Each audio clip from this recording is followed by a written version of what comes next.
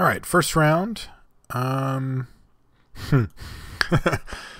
Probably a keep. We do need to draw some spells, though.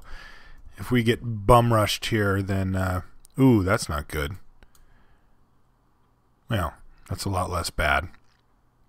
We'll have all of our colors here. Decent start, and we're going to have a turn early summoner to help stabilize us as well.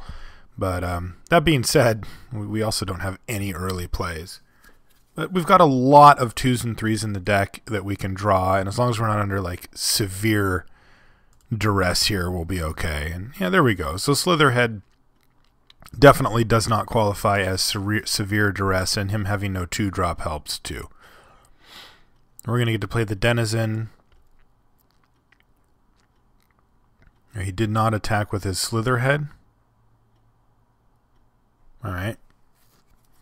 Must have thought we had something, I guess. Yeah, so I think we can just slam the Denizen here. I think that's a perfectly reasonable line of play. And the next turn, we can evaluate. We'll have access to a few things. I think what we want to try to set up eventually is a situation where we can play Unflinching Courage and have Boros Charm mana ups just in case he tries to kill it. Alright, yeah, especially now. Now that he's played the Snare Squad, our Court Street Denizen, of course, gets a lot worse. Let's see. So if I play the Clue Stone now, I'll have 5 mana this turn, 6 mana the next turn. So that means that next turn, I can play Unflinching Courage, have Boros Charm up, attack him, and then when I untap, I get to play Tristani's Summoner, which is pretty good. Or I can just risk it and just play Unflinching Courage right now and get in for 4, which is pretty good. And then next turn, I play Gruul Cluestone.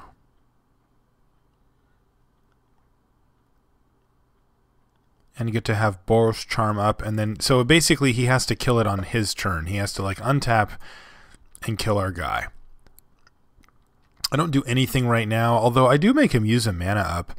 Yeah, I think I'm just gonna make him use a mana up here. I think playing it safe's okay. We're at 17. We're gonna take 4 damage here, but he missed a land drop, and if he wants to use his Snare Squad, he's gonna have to pay the mana. And that could severely slow down what he's trying to do for the turn. But it looks like he's going to take the aggressive route here and do it. See what he's got as a follow-up play. A Grim Roustabout. Is he going to... Yeah, he's going to unleash it as well. So we're for sure going to get in here. Oh, that actually changes things a little too. Because now I can just play that. I think I like sticking with our original plan of just Unflinching Couraging here. Getting in for 4. Which is going to be sort of more damage prevention than we would have gotten anyway from the Indrik. And then if he goes to kill our guy, I mean, if he's got Edict or whatever, then we get kind of screwed. But even then we gain 4 life. If he doesn't, though, we can get him with Boros Charm pretty good here. This Snare Squad definitely changes how the game is going to play out.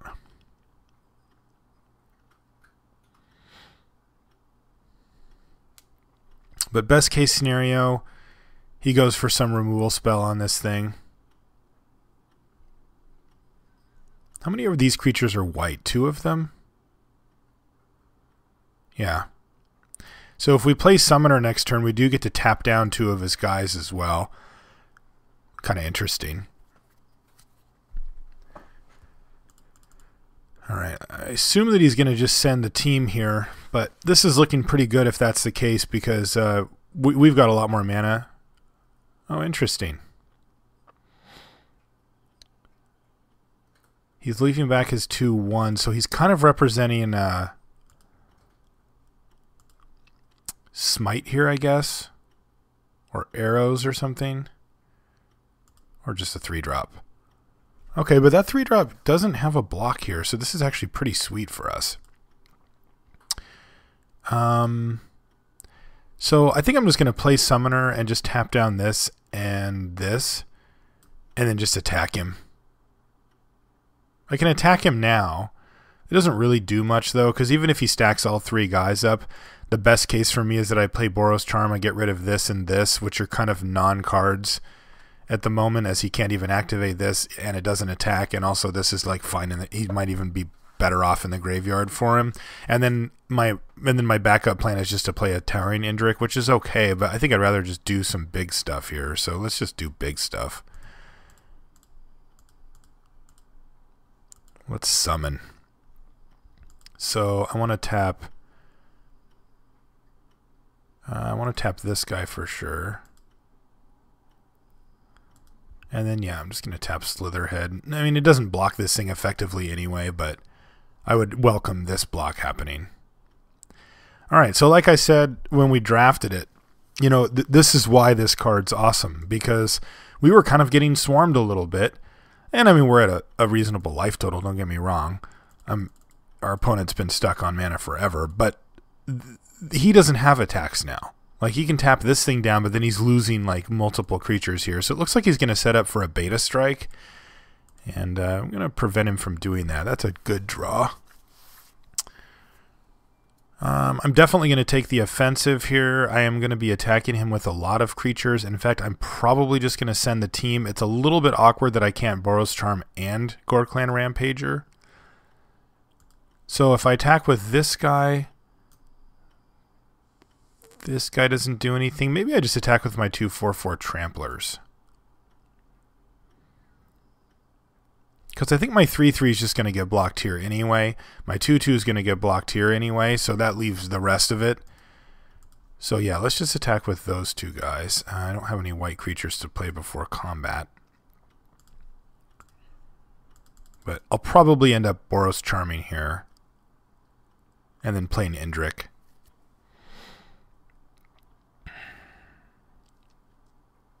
If he takes too much damage, I can just kill him with Boros Charm, but... Alright, so he's going to stack everybody on the Denizen.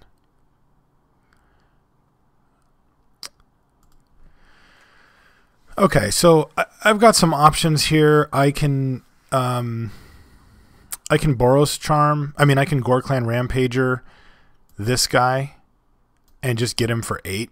And then that puts him to 2. And then the next time I untap, I Boros Charm him. That seems like a pretty solid plan here. I can also order the blockers, Boros Charm, and kill 2 things basically. So I can kill like Undercity Informer and Shadow Alley Denizen, which does certainly help clear things out. I don't think he's going to have a reasonable way to interact with this or this, though, so I don't think I'm going to do that. I think I'm just going to let him trade off 2 of his guys. So I'm going to kill Informer, and I'm going to kill Shadow Alley Denizen, just because I can kill 2 creatures that way, and I don't want to put Slitherhead in the yard. I could just kill Snare Squad, but we're at 17 going to 21 here. It's not like we're under any real pressure here anyway. So yeah, I'm going to do that, and then I'm going to, because I can't think of there's no card here that I don't think you can get me on this. I'm just going to dome him with this thing. I could do it on this guy and take out a bunch of his dudes too.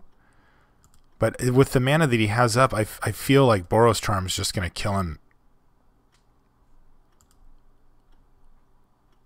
Normally I do it on the creatures, because for 8 I can kill 3, 4... 5, 6, 7, 8. I can kill basically 4 of his dudes who wouldn't take any damage, but yeah, that would be my normal line, is just to kill as many guys as I could and gain a bunch of life with this. But I just can't think of a way, at least off the top of my head here, that he can interact with this. And if he can't interact with this, interacting with this is even harder. So it basically means that he has to do 21 points of damage to me with like 3 or 4 creatures next turn. And I still get to play my Indrik as well. So I just don't really see a way for him to get out of this. If there was, like I said, if he had 3 mana up, I wouldn't make this play, for example. Because he could have like arrows. of justice or whatever, like something, but I just can't think of, at least in this set, of anything that punishes me for this. Like, he can smite this guy, but he still loses if he does that. Okay, so those two guys down.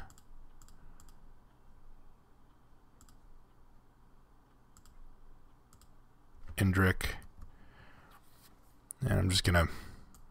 The one way that we could lose, I suppose, it's interesting. I actually probably just shouldn't have played the Indrik. I didn't play the land, but I think the correct play is just to pass, because if he goes land and well, actually, you know what? This is interesting. This is a very small thing that I'm talking about here. Like, we are in an absolutely dominating board position. Don't get me wrong, but I'm talking about little nuts and bolts stuff here. If I play the Indrik, it gives me an extra lethal creature, so I can just attack with everything. Remember, this can't block. So he's got 3 dudes versus a bunch of my guys. But if I keep it in my hand and he plays a land and plays Purge the Profane, then I can still kill him. He gains 2, and then I can still just do 4. So I think it was correct to keep it in my hand. But anyway, whatever. I'm playing around, uncommons that are whatever, that are, that are only in one set of 3. Like, this isn't a reasonable thing. I'm just saying, look, when it comes down to like the very nitty gritty of it, yeah, you got to make these decisions, and it's worth it as an exercise to think through them. Even though it's easy to say, yeah, we just would have won either way, which is probably true. I got to mulligan this one. I can keep this one. It looks kind of like our others. Doesn't have a whole lot going on, but I mean, ooh, mountain? Drawing a mountain would be awesome. It means we can cast this and then this on time. Slitherhead, Godless Shrine, Intimidate. Yeah, you got it. We're going to take some beats here. We're going to try to set up for a big turn where we get back into it with this on this or this, but... we haven't really drawn too many 2s. Like I said, this one, awkward 2-drop, and we knew it going in. Oh, he already passed the turn. All right, I guess I'll play a land for the turn then. Jeez. Moto's kind of laggy right now. Yeah, it's very laggy, actually. All right, Greenside Watcher, turn 4 play, go.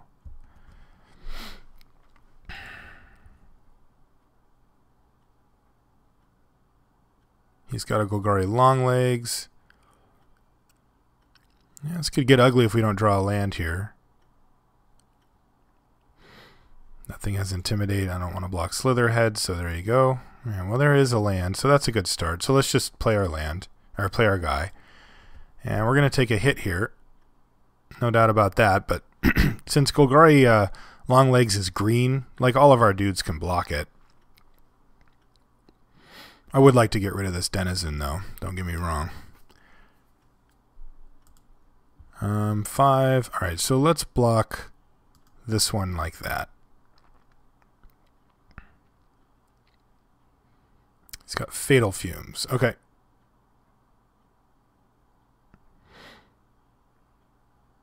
Well, so if we play this, we go 4... we hit him for 4, he goes 16. We go to 11, we take 5, 6, 7. So, yeah, we're still alive. We need to hit a land so we can get this guy down, obviously. The reason I'm attacking and not leaving him up to block is if he plays a black creature. Well, I guess I can still block. Yeah, it's probably just safer to make sure that we guarantee getting the life here, but... because the thing is, I'm really playing for a land. If we draw a land, then I can play this guy, and we're looking a lot more stable. Because this guy can just keep bashing in there, and I mean, if he trades this off, then we're a little sad, but getting that thing off the board would be super nice. Yep. Blood Scrivener. Interesting.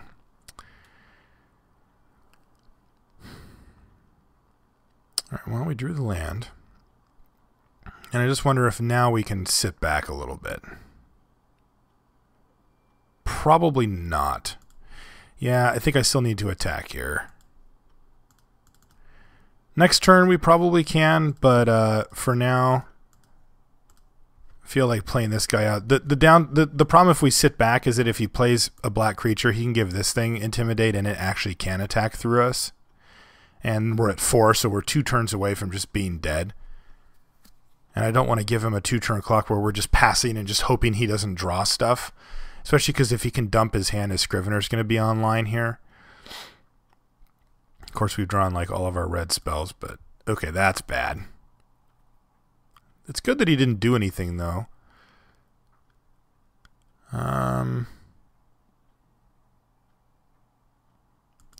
Yeah, so we definitely just have to attack here, and I think we might even just have to attack with both. We're going to go to 12.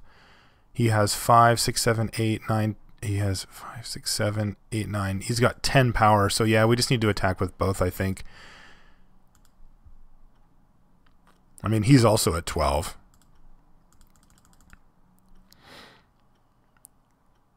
All right, so he's gonna make this trade, which is gonna take away a lot of his potency here, but the snare squad's a big issue for sure.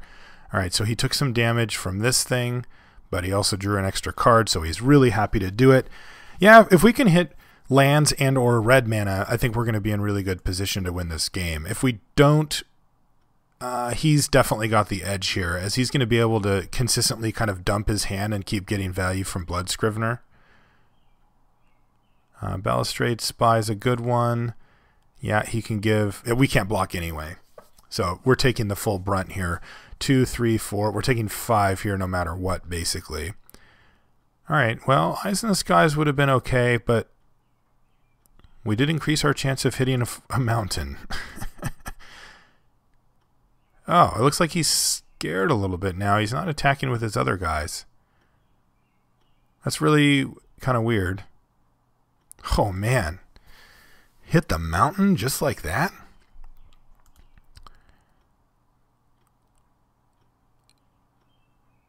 Yeah, we can set up a kill here potentially. We could even just kill him here if we're lucky. So I attack with Scarab.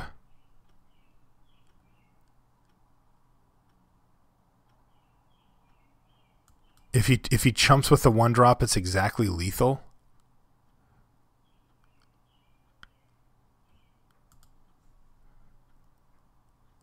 If I send in this, he's just going to block it here. So there's hardly a point to that. All right, so let's get in there with this thing. So he's got to put basically both of these on it or throw something beefier in front of it. And if he does correctly double block, all right, that's fine too. He might be tempted to put a bunch of guys in front of it to try to actually kill it, though. But we did show him this last time, so he's got to be very aware. All right, so I think we just let him chump here. Oh, he's at 0 cards, so he's actually at virtual 6. Oh, man. So close. If we Gore Clan Rampager here, it's 8. He takes 4. He goes to 3, and then he's going to be at 2. So we do get to untap and kill him. But I can also just play any number of these things. And I'm really happy to have that Snare Squad gone. So that thing's going to be gone. So he's going to be able to attack us for 2, 4, 5, 6, 7, 8, 9. So he doesn't have lethal. And that's if he plays a black creature here. I'm trying to figure out what my play. I got to use this red mana. I need to cast Boros Charm. I need to cast 2, like a red spell this turn, and then when I untap a red spell, it's just going to be a matter of which one's going to actually kill him. And I think if I Gore Clan Rampager here, that gets him to 4, or it gets him to 3 and then to 2, and I think I just untap and Boros Charm him.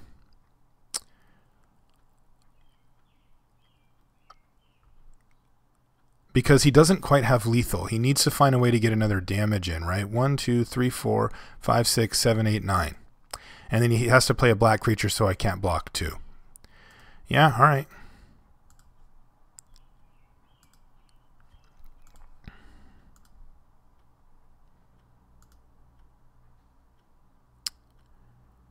And go. So he's at 2. So yeah, we get to untap and kill him. But if he can find any way to get like an extort trigger down, he's got 2 cards to work with, remember, because of Scrivener. if he can find a scavenge that he can discard. I'm trying to think of anything here, but a way to gain life could potentially do it.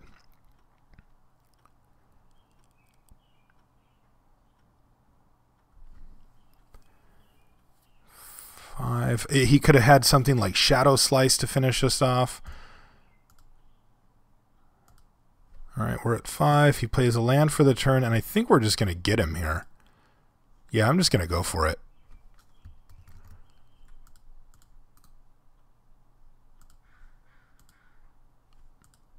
See if that's good. All right, we got him. Okay, we'll see you guys in the second round.